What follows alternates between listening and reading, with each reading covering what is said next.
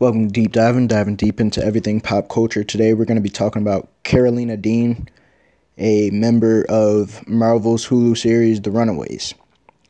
Karolina Dean was also briefly known as Lucy in the Sky, or LSD. She's a fictional character, a superheroine appearing in American comic books published by Marvel Comics. The character first appeared in the series Runaways. Like every member of the original Runaways, she is the daughter of evil, superpowered criminals.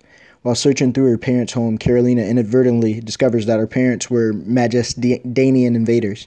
Majestanians are an alien race that absorbs solar energy and radiates it in the form of colors of the rainbow.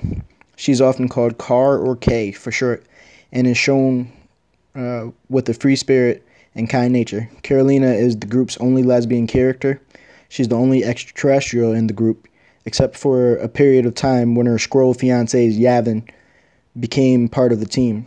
Runaways creator Brian K. Vaughan played a significant role in the character's subsequent development, as well as an artist-writer Adrian Alphona, both of whom spent most of the first volume of the series hinting that Karolina was romantically attracted to fellow member Nico Minoru.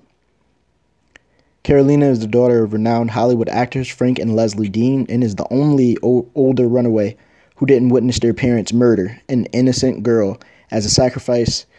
Karolina denies the entire situation primarily, but finally believes the group soon after, discovering she is an alien. The kids decide to go for a massive ransack and leave home. Before leaving for good, they decide to put their parents to justice by collecting certain evidence from their homes. When arriving at the Dean mansion, they find Karolina's parents' last will and testament. Karolina is given a piece of paper with a circular no symbol covering the caduceus. Alex convinces her to remove her medic alert bracelet because it is emblazoned with the symbol.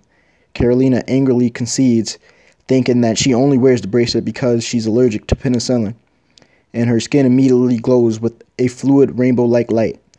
Remembering something they heard from the prized sacrifice, the group assumes Karolina is an alien, and the bracelet is an anchor to hide her powers. Leslie Dean later confirms these theories for Karolina. After escaping their parents, Karolina takes the name Lucy in the Sky, a reference to the song of the same name. This has been another episode of Deep Diving. Thank you guys for listening. If you liked the video, then please press that like button. Also, if you're not yet subscribed, please also subscribe. And once again, thank you guys for taking the time out of your day to watch this video. Have a great day. Peace.